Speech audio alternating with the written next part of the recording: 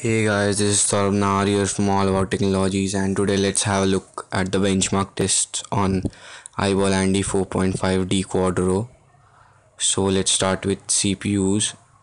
It will show you the system information. You have 1.2 GHz of quad-core processor, 2050 mAh battery, and G sensor, proximity sensor, and all these stuffs in there. And now let's have a look at the multi-touch test. You have 1 2 3 4 5.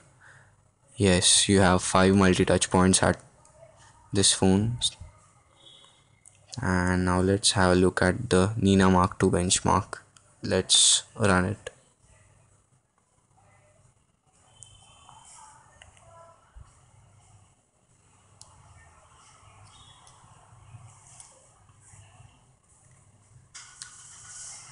Meter is running between 40 to 50, so I guess the score would be around 40 to 50.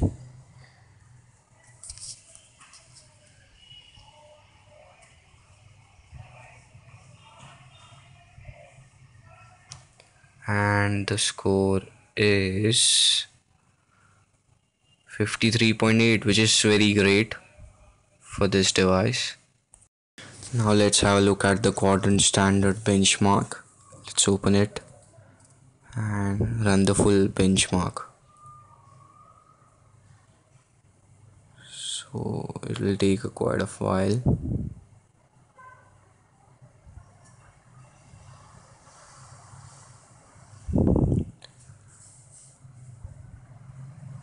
Apart from all this, I have seen one difficulty while downloading games. It has a 1.9 gigabyte of internal storage, but I tried downloading 150 MB of games like Dead Trigger, but I was unable to download it. I don't know what's the reason behind it, but I'll try my best to download these games and show you in my full gaming review, which will be uploaded soon. So stay tuned and do subscribe to my channel on YouTube.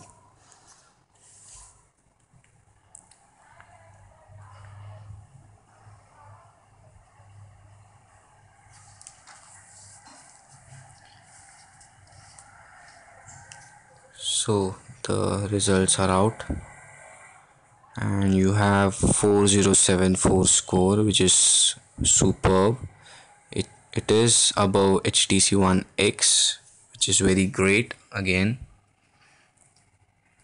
Now let's run Antutu benchmark and see the results.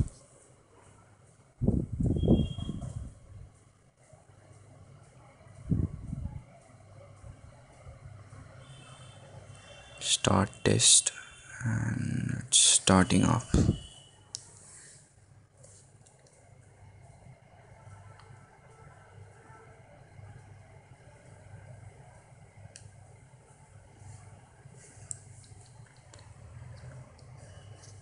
Up till now, all the benchmark scores were very good according to the device.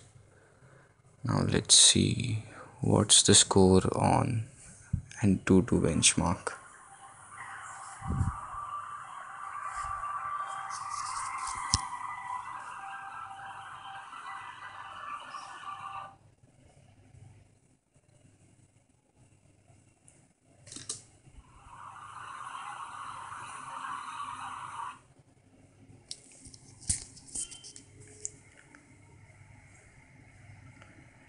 So the score is 13,392, which is very great again.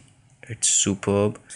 So this was benchmarks review on IBall Andi 4.5D Quadro. Thank you guys for watching. This is Saurabh here from All About Technologies.